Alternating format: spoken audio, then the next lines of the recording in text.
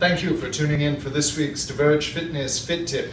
We're often asked by clients, what's an exercise that I can do while I'm out of town in the gyms that have very limited weights? So this exercise is a half kneeling shoulder press. What we're going to do is always use a foam pad. You can even roll up a towel. Make sure both feet are pointed straight ahead. You're going to have a tendency to move this leg out for balance. Try not to do that. Try to have the feet in line with the hips, both feet pointed straight ahead. We're going to grab an appropriate size dumbbell, bring it up to the shoulder like so, with the thumb pointed back. As you press up, make sure you're elongating through the abs.